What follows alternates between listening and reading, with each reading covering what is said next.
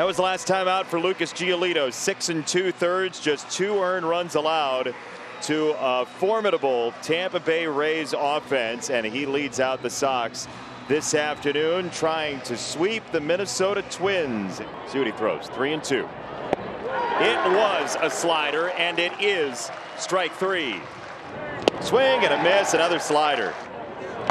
2-2 heater. Got it by him at 91. 1 gone.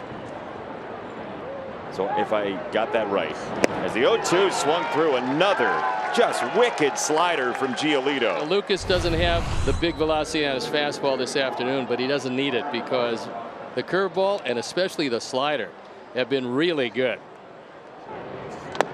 2-2. He wiped him away with a fastball at the top of his head.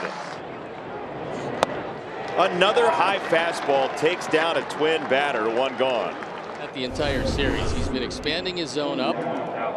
Sebi knew that. Lucas knew that. He went upstairs and threw it right by him for a big first out.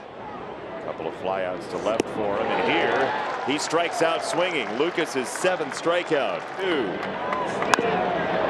He got him to pop it up on a fastball.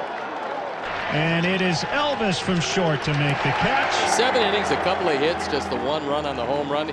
He walked 3, he fanned 7.